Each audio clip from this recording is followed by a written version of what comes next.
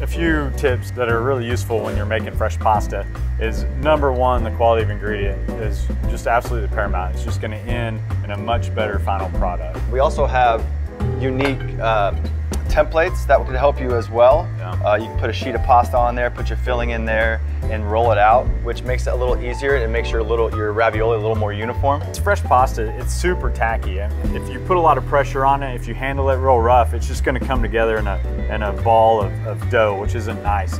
Liberally sprinkle your flour and your semolina between your layers so it doesn't stick together, and just feel free to use that as much as you need to keep that nice delicate texture. Right, and don't underestimate the egg yolk. You know, that's really the important thing here too, is using really beautiful egg yolks and eggs, because you'll get this really, really beautiful yellow color, and that all comes from the egg yolks itself.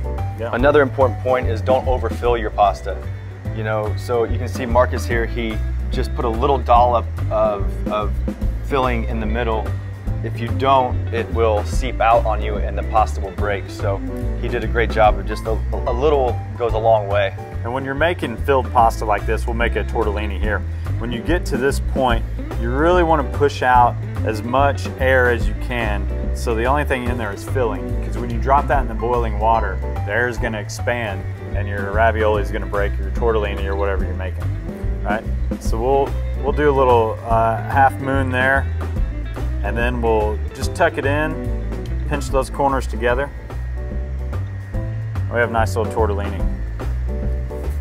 And with a fresh dough, all you really need is a little bit of water, and that acts as your glue around the seams.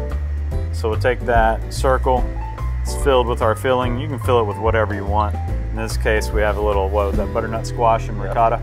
Here at Piattello, you know, we decided our vision was to make fresh pasta. It's pretty, I think the reason we decided on that was because it was really unique to Fort Worth. So 100% of our pastas are made every morning by hand. All right, so those are a few tips that will help you at home when you're making fresh pasta. Probably the easiest way is just come by here and get some of Scott's wonderful creations. Yeah, come see us at Piattello.